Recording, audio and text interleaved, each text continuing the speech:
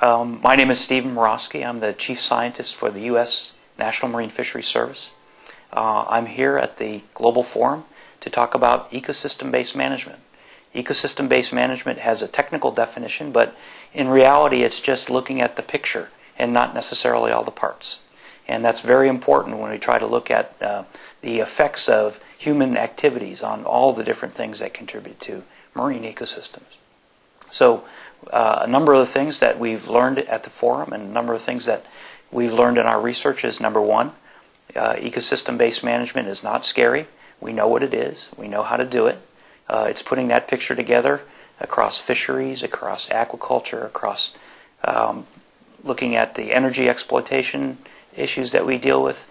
All those are well-defined areas of endeavor. We know how to put the parts together. And so when we talk about ecosystem-based management, it's not theory. We know how to do it. The second issue is that in trying to look at how the governments would implement this, there are really two different ways people are looking at that. They're taking what we call the sectors, which are, for example, fisheries management, and expanding it to look at issues, for example, of coral reef protection in the context of fisheries, or bycatch issues to make sure that we reduce it to as low level as possible. And so part of the way that governments work on this is to go sector by sector to see what they can do to influence the other parts of the environment. And other governments look for umbrellas, where they look at the sectors as they are and they try to bridge across them with overarching national legislation. Both of those models work.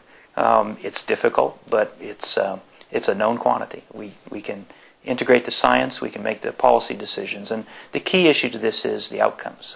That we're looking for a more robust environment that can accommodate climate change better than if it's heavily exploited across these sectors, and we believe that ecosystem-based management is the key to that. One of the important aspects of this is making sure that we measure the environment so that we can see how we're doing and adjust our progress in those sectors and in ecosystem-based management as we go. And so one of the outcomes of this forum and one of the outcomes that scientists internationally have looked at is the importance of integrated ecosystem assessments on a continuing basis in order to mark progress.